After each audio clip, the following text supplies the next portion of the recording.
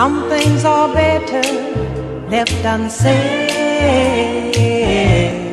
Take it from me, some things are better left unsaid. Hello, welcome to Unspoken. I'm Joshua Heeley, and that's Jonathan Heeley. This is part two of state and religion, church and state, whichever way you phrase it. If you haven't seen part one, then go check out the videos. Or if you haven't listened to part one, if you listen to on the podcast, then just go back when it should be there. We were talking last about just all the different ways that religion and state religion come involved with each other, I suppose. And we left it off in the last one where we were reading this quote, which I'll read now, and then we'll take it from there. Sounds good. The quote was from a Time magazine. It said, "When religion is used for political purposes, it empties religion of its internal meaning and becomes just one more cynical method of acquiring power," which is pretty hectic, John. Give us an example of that. Yeah, it's a strong statement, and unfortunately, historically, there is some areas that different religions as well as different sects have played into it. One of the biggest ones that come to mind, obviously, is the Crusades. The Crusades was a series of wars initiated. I'm reading from Wikipedia. Initiated and supported sometimes by the Latin Church in the medieval period.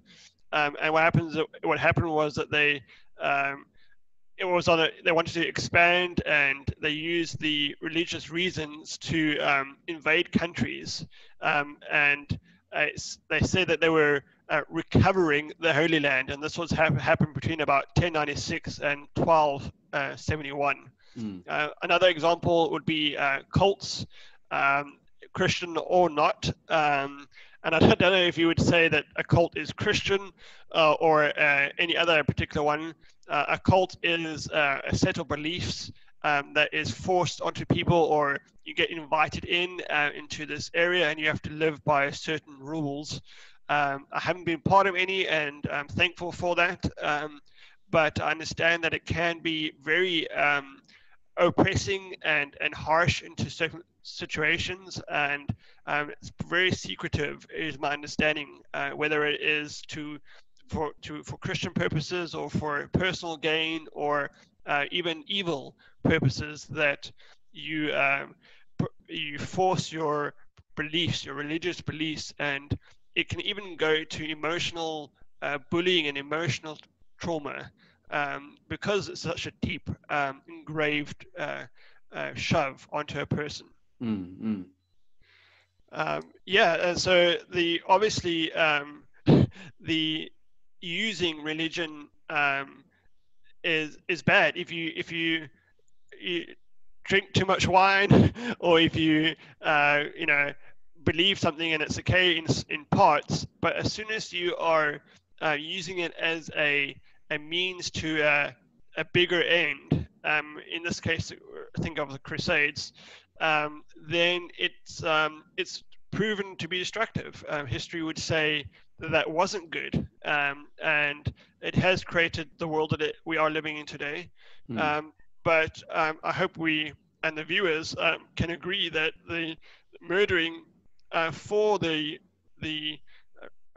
religious reason is never good. And we have a few examples recently coming from the Middle East and that area, that they have pushed their religion and hurt or killed many people recently. And so and that term, I guess, has been labeled terrorism.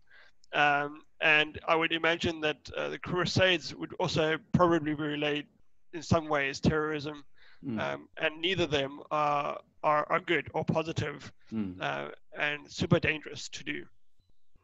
Yeah, I mean, as you say, it's many occasions throughout history where where people use religion as an excuse or as a covering for why they're doing something.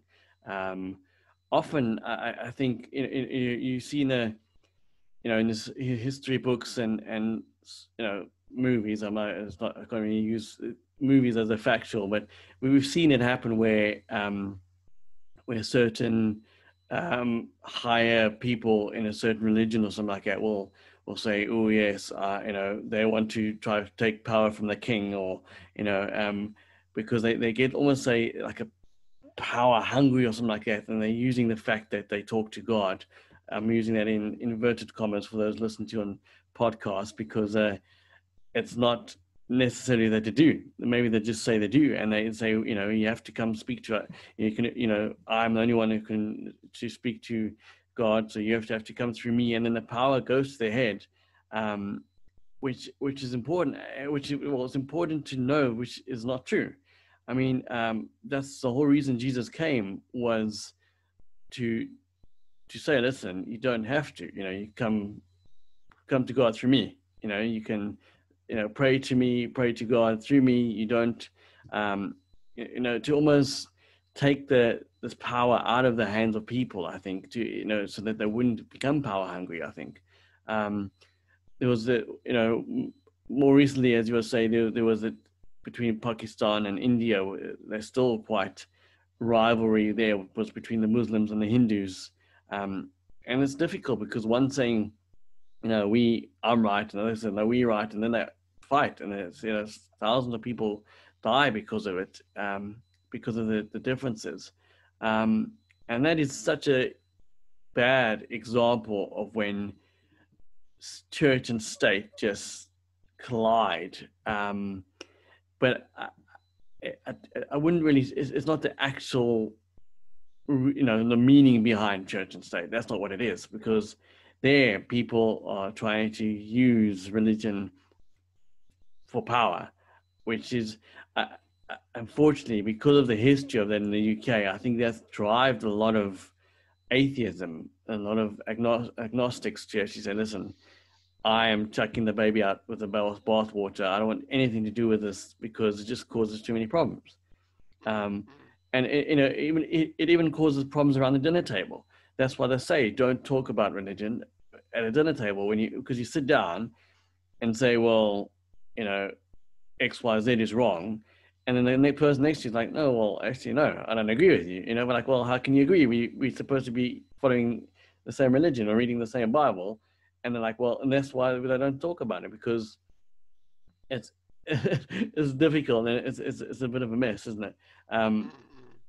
So I think, unfortunately, a lot of bad fruit has come from over the centuries and over the years of people trying to impose their brand of beliefs, whatever it is, onto certain people. Even as before we go on to how we can do it right, what do you think? How do people get to the point of war, or get to the point of needing that? What do you think how come is it such a motivation factor where you just get so uptight around the dinner table, or why does it drive people to some serious points in their life? What do you think is the basis? I think we touched on this, on the first episode that we did. It was because it becomes a very solid foundation in one's life, your beliefs, and it almost becomes ingrained in you, in your DNA. This is who we are. This is what I believe. And when somebody starts pushing the buttons and saying, listen, no, you're wrong, or I don't, that's not right, or this is wrong, or actually what you believe is not wrong, it's really, people start taking it personally, and you start to take it like you're actually attacking me, and not, because my beliefs are who I am, so you're attacking me, and that just gets, that's what starts everything. I mean, that's just the spark of the fire, isn't it? And I think yeah, I mean, you're saying how before we get on to how we solve it, but I think to go between um is we shouldn't force our beliefs on anybody. The apple tree doesn't force its fruit into somebody's mouth walking past. Don't walk past an apple tree and say you end up with an apple in your mouth. It's the apples sit there and they make the fruit and they do their best and the fruit shine and looks all really juicy and yummy. And you look at the people walk past and look at this fruit and like, wow, that actually looks really nice. Let me try some of that. That's how it does it. I think as soon as people start having to force what they believe onto somebody, then I think they're doing it wrong. I agree. I do agree with that, and I definitely would back up what you're saying. But what happens then, if you know that you're what you're believing, if you believe it so strongly, that it could, like in Christianity's case, if people all believed what the Bible says and gives their hearts to the Lord, then they are going to heaven. Then we believe that they are in a much better place than that they are currently souls and their lives currently are being. And it's not about the laws, but in Christianity. So how you're telling me don't force it down their throat.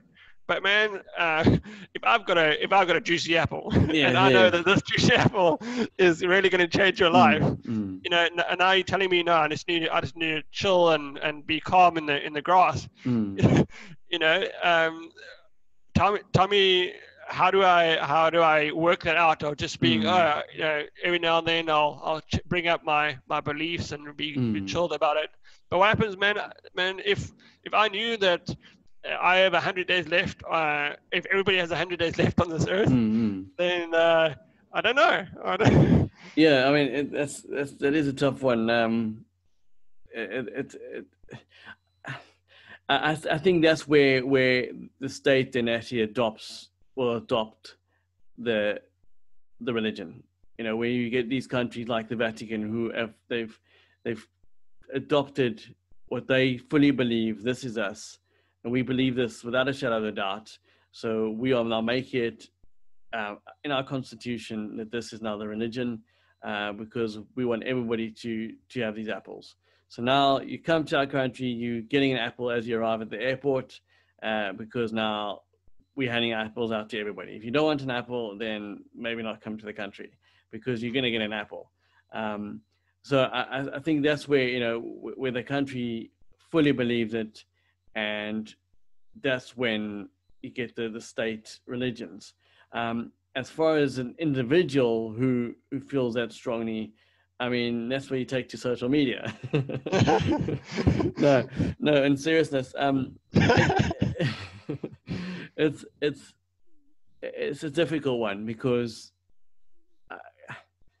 it is difficult when you are so convinced of something and believe it. I think the only way the apple can do it is to be the best apple tree it can be, and that is really it. I mean, you can't force it down the throat of somebody. Luckily, there are many ways to skin an apple, apple juice, apple pie. So there's different options, there's different ways to make it more enticing. But in the end of the day, if somebody doesn't want any apples, then that's their loss. Because I personally love a good apple crumble. Okay, I think we can go away from this apple. We get away from apples. No, call it apple. Yeah, but no, it is. It's.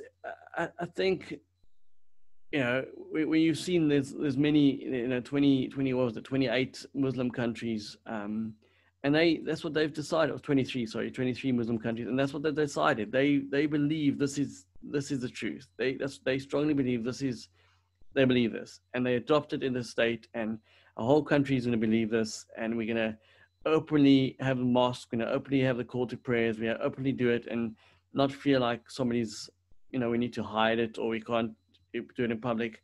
And that's fantastic. I commend them for that. They feel so strongly about their beliefs that they are making it public and making a big stand about it.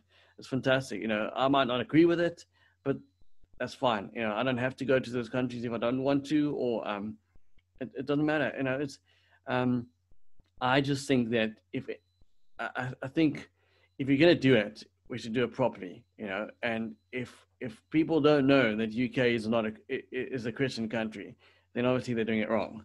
You know, I don't want to go as I don't want to say stop doing it. Don't say you are if you're not. You know, but in a way you kind of do. You know, because you don't want a 1 foot in, 1 foot out. Rather than just say no, we're not. But yeah. I mean, that's the thing. You know, if we're using more food analogies. You know, if I'm going to go to a McDonald's in Timbuktu, you know, and I walk in there and they've got something other stuff that's not McDonald's, but they have a bit of McDonald's. But number one is not a Big Mac; it's a big sushi or big whatever food is. Whatever Sorry, I've never been to Timbuktu, so I don't know what food it is there. But then you're going to be disappointed. And then you're going to see, well, you see these McDonald's is actually not that good. You know, I'm not going to do this McDonald's. I'd rather go get something else because they don't know what they're doing. So, you know, if it was not, then don't be McDonald's, be something else, you know? Yeah, I think what I agree. I think what you're saying is that you should not push people's religion. There's freedom in people, and they have a right to choose.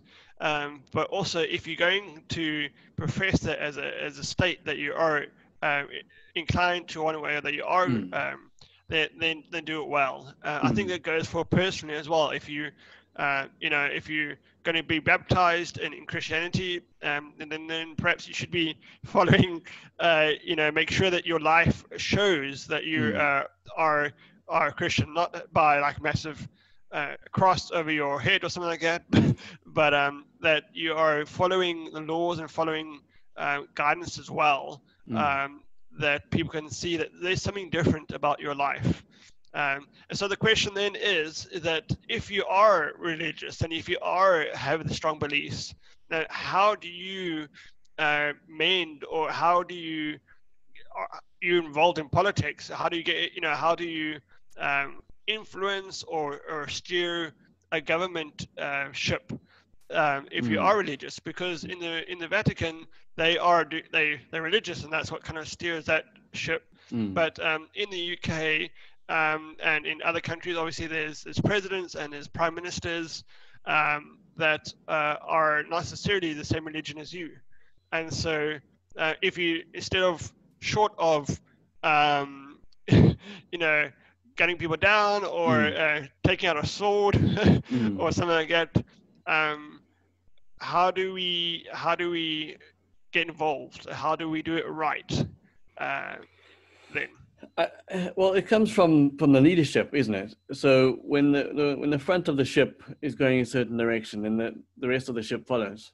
So if your leader is a strong leader and is in a certain religion, or if let's say your leader is a Christian, if your leader is a Christian, he professes it and he speaks openly about it, and he's proud to be it, and he said, "Listen, let's open up in prayer. Let's do this." Then whoever is not will just follow, or they won't, or they'll jump off the ship, get another ship, or go somewhere else.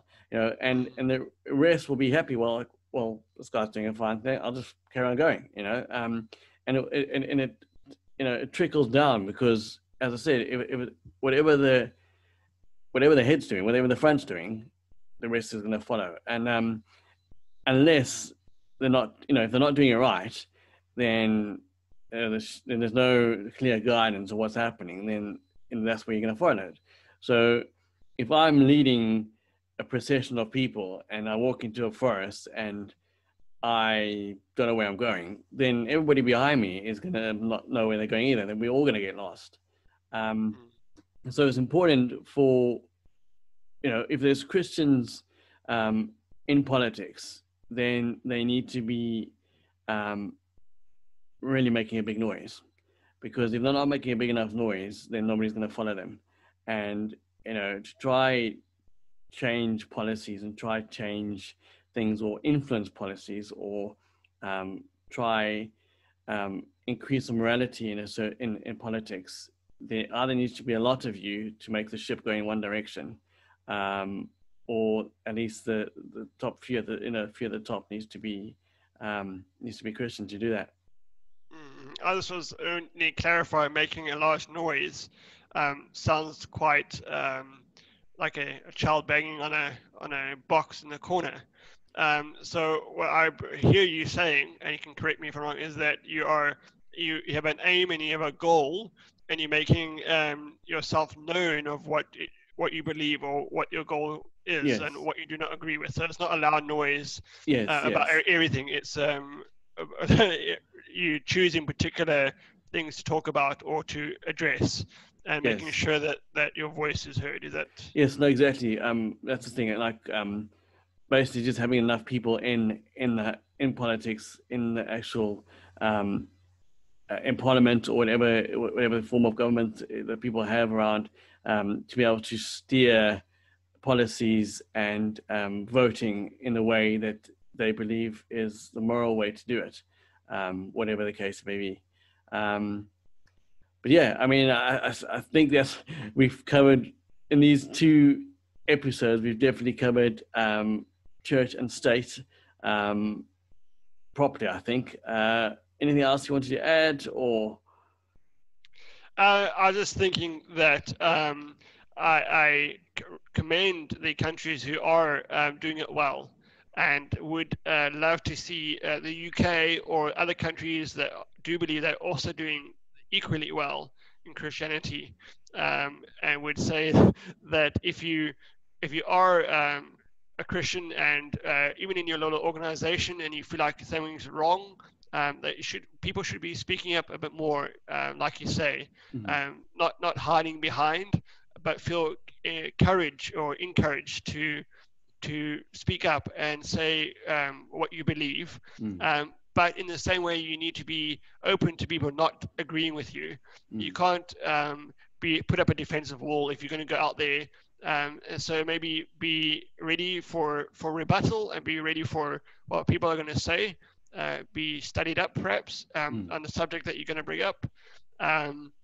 But no, I had a great conversation and enjoyed talking about the different sides, different aspects, and also happy that we're not quite sorted it all out as we opened up. It's a good conversation. Yes, no, for sure. I mean, that's the thing. In the end of the day, these are our opinions. These are our thoughts.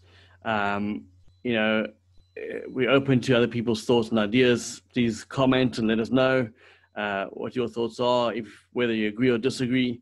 That's why we're having these discussions. It's just to make people think about these situations and think about these topics we're talking about, and to open up the conversation. I think silence is the biggest problem when it comes to many things in life. If we don't talk about it, it can't be resolved, and solutions can't be made. So yes, thanks again, Jonathan, for joining me. It's always great to get together. I hope it's going well there in New Zealand, and we will chat again soon. Thank you for the listeners, and please let people know, share it, whether you're listening to on podcasts or on video. Videos on YouTube, podcasts pretty much available almost anywhere you can get your podcasts. So yes, share it if you like it, share it if you don't, and tune in next time. But for now, we'll see you on the flip side. Bye. Bye. Some things are better left unsaid.